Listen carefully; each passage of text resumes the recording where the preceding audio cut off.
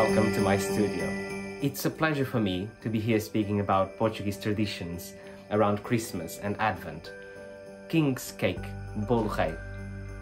Doesn't matter where you are in Portugal, in each table, before, during and after Christmas, up to the New Year, to the Epiphany on the 6th of January, Dia dos Reis, you will always have this cake in each Portuguese table.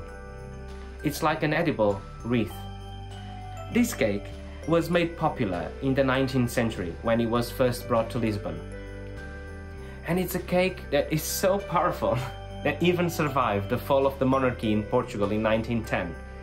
During those troubled times, they even tried to change the name. King was not a popular name then, but not even such a dramatic and drastic political change could touch this beloved cake.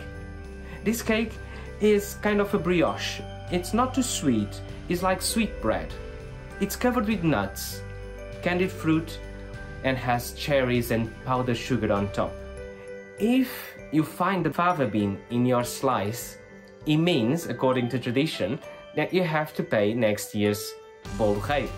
If you ever come and visit Portugal, you should have a slice.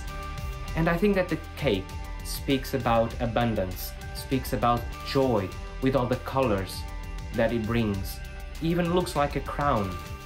Isn't that we are invited to prepare in this Advent, to welcome Christ the King as a baby that will bring color, joy and abundance to our lives. May our hearts be open to this gift and our bellies comfort by the sweetness of this cake. Thank you so much. God bless you all.